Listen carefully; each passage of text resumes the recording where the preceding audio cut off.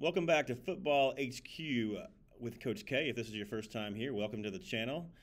Just here to talk a little bit of football, especially offense, and usually about the passing game, and that's what we'll talk about today. I want to talk about a concept that is great for 7-on-7 and also 11-on-11 as well. And I want to make a note that I see a lot of guys asking for 7-on-7 plays just in different groups online, and there really should not be any 7-on-7 plays. You should have your regular passing game, and yeah, there are some things that will work better on 7-on-7, but you shouldn't be running things that are not in your offense.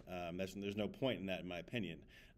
So that being said, this is the levels concept is a great 7-on-7 play, and I'll explain why. But it's something that you should have in your passing attack as well, in your arsenal. So let's go to that right now. The levels concept.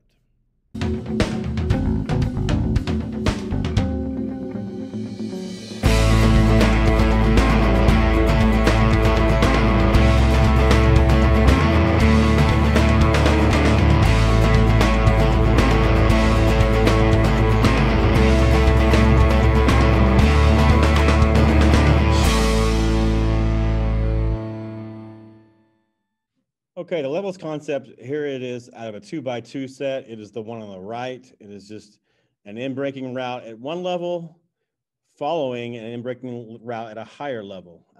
I have a kind of a squiggly line here. It's not usually drawn that way, but I want an inside release from my inside receiver on the invert or outside linebacker. We're trying to hit this square in right here. I call it a 5-yard square in. We're trying to hit this square in. This is our number one, looking at our progression. This is where we want the ball to go. And this is why it's a great 7-on-7 play. You have a goal line situation. You can't hand it off and run it in. You can't line up in a jumbo set. This is a slant, or this is a great throw to make in 7-on-7. It's a great throw to make on 3rd and 2 at the 45-yard line in a real game as well, or on the goal line. I like this anywhere. But basically, it's pretty simple to look at. If you have a progression, it's just 1 to 2, low to high. Your eyes are on the flat defender or the outside linebacker. We assume that this corner cannot take this route away. We need to get a great release from our Z. We need to get him into a back pedal and then quickly square it off, put our foot down on the ground, and the quarterback's going to throw it. I told him to throw it to the field side number, kind of on the shoulder pad, just right here, to where the defender's going to have to come through him and get pass interference to break this up. But that's going to happen if he walls to the inside or if he drops with this route. If, however, he goes ahead and just goes right to the flats immediately, then we're looking for the square in. Again, we're going to assume that our number 2 receiver, the Y, is going to get a back pedal out of the safety, and we'll find an opening in the window between the linebackers. On this play, I have the snag concept on the other side. You can pair this with any concept you want out of 2x2. I wouldn't do it with some kind of crossing route, but anything a half field concept.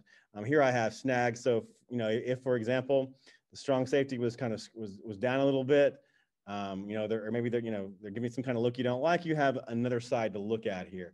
But for the most part, if we call the levels concept, my quarterback knows he's looking to that side, looking for the square in first and the 10-yard dig behind it.